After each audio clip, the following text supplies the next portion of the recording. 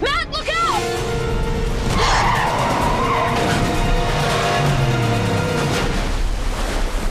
Well, for me, for my character, season 3 ended kind of traumatic.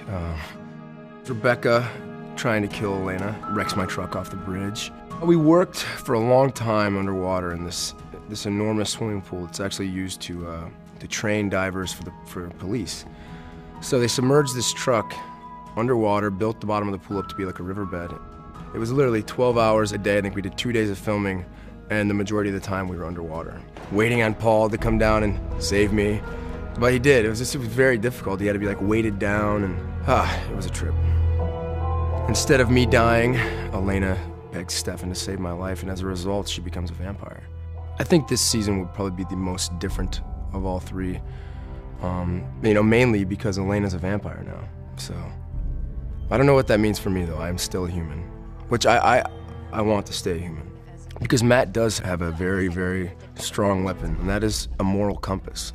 Like, Matt is the only character that truly lives by a moral compass. Like, a lot of times certain characters have to stop and think about the right thing to do. Matt's reaction is constantly and inherently what he believes is the right thing to do.